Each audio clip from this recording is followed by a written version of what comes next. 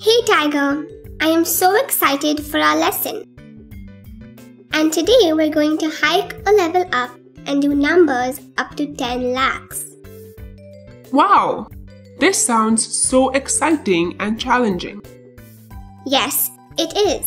But it's fun if you learn the right way to represent the digits. Let's see how it's done. Introduction. Let's see how to represent 6-digit numbers. How to represent 3,28,657. To represent numbers till 1 million or 10 lakh, we make a table with columns of lakhs, 10,000s, thousands, hundreds, tens, and ones. To represent a 6-digit number, we make a table of lakhs, 10,000s, thousands, hundreds, tens, and ones. So, 328,657 can be represented as 3 lakhs, 2 10,000s, 8 thousands, 6 hundreds, 5 tens, and 7 ones. Let's see another example.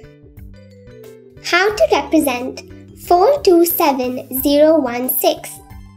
To represent a 6-digit number, we make a table of lakhs, 10,000s, thousands, hundreds, tens, and ones.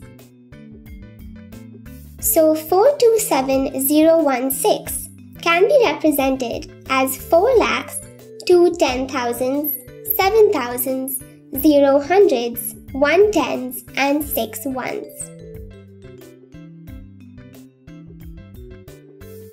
Tiger, did you understand how to represent the digits? Or would you like for me to repeat? No, I got it. To represent numbers till 1 million or 10 lakhs, we make a table with columns of lakhs, 10,000s, thousands, hundreds, tens, and ones.